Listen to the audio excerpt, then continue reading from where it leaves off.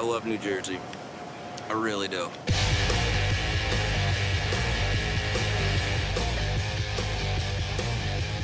That's so good.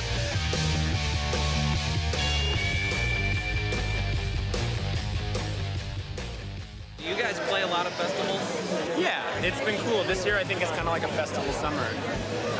So, yeah, that's nice. But yeah, we kind of, I don't know, we'll do whatever. Honestly, like, we sort of like, mostly just happy to be here. Yeah. What has the last couple of years been like for you guys? Unless I could be mistaken, but it seems to happen pretty quickly. You guys. You have a lot of buzz around your band. The crazy thing about putting out a record is you have basically control over that record until you release it. Yeah. And then as soon as you release it, you don't have control over it anymore.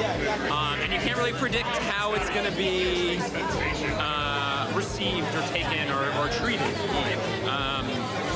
So we've been really lucky that people have responded to it and really enjoyed it, and that we've gotten all these opportunities. Toronto Raptors. Yeah. Are you a big sports guy? Yes. Yeah. You're kidding me? Yeah. Wearing an Olajuwon jersey. Yeah. But Vince Carter is like he's my favorite player, I think, of all time. I really like Allen Iverson. Amazing. I've never seen anybody do the things that he can do. Yeah, well, you know, and he's getting up there too. Yeah, well, if Vince, if you're listening to this, come home. You know, one of the things I think about Vince Carter that's really important is that he put basketball in Canada on the map. Yeah. Vince's impact on Canadian basketball, I think people like him and Steve Nash, like two of like the most important. Yeah. But you're seeing that first wave of kids, myself included. I'm 29, so I'm around the same age as all those guys. Yeah. Incredibly less successful. But, you're getting there. Well, you guys are on your way. But like that is that first generation. You know, I was going to see Raptors games when Magic Johnson was still playing for the Lakers. Yeah. Like we are that generation that was going to see basketball games when the Raptors first started. So now to like be coming up and to have Corey Joseph on the court, to see Tristan Thompson in the finals, to have Andrew Wiggins, like it feels like the impact that started with the Raptors and Vince now is like really coming to fruition. So Brian, you came up with the name Modern Washouts. What can you tell me about that? Well, I looked up a glossary of bowling terms, and there were so many great ones, but I didn't think being called the Christmas tree or the Greek church or dime store was as interesting as modern washout, and then I added the S. So we are the modern washouts, which, by the way, is a spare where the leave is like 3 pins right at the bottom of the triangle and then 2 up here, so it's really hard to pick up. So there's 5 pins left. 5 pins left. Modern washout. Right. If we had been washout, it would have been 4 pins, and there are 4 of us. Now that I think about it. Well, being a stickler. Yeah, whatever. The name's cool. It looks great on a shirt. All right, well, go team. Yeah. Modern washouts. I think this is our year. 1, 2, 3. Modern washouts!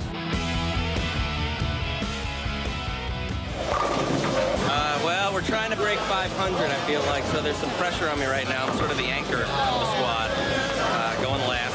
So this one individual game really rides all on these throws.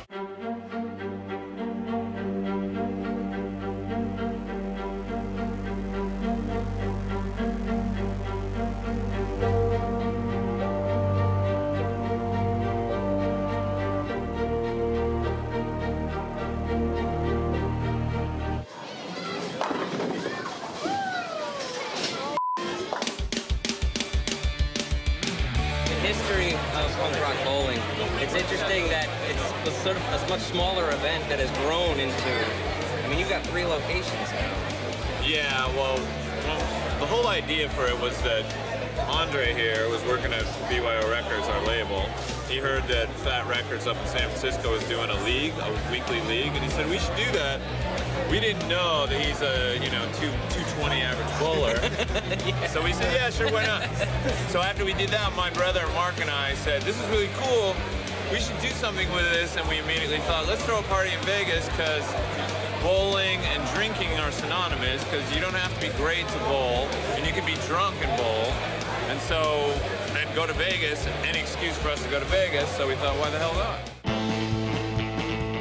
We've been talking a lot about the role that music has played in the revitalization, say, of Asbury Park and its growth as a community. The music scene plays a huge role there. Yeah, I mean, it's funny because Asbury, I see it sort of certain parallels with Vegas because we moved to downtown Vegas about 6 years ago. Before that, it was just a party that we would throw at this place, Sam's Town, and then we expanded it to a few other bowling alleys as more and more people wanted to bowl. When it morphed into this music festival, we moved to downtown, and downtown has undergone this transformation where there's about a half a dozen clubs down there now that didn't used to be, just like what's going on here. It was kind of a war zone here. It's unbelievable the transformations happen here. What do you see the future now of the festival?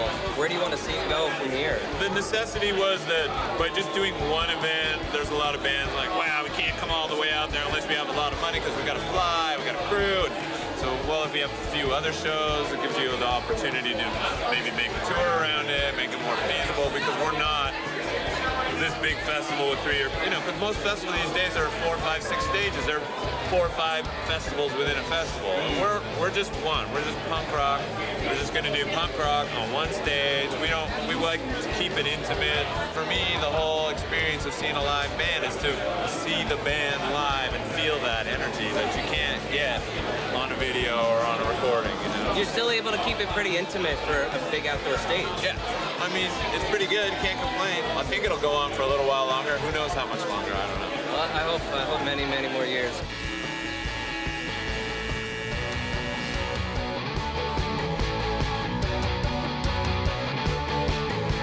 The Dan Patrick Show, weekday mornings on Audience.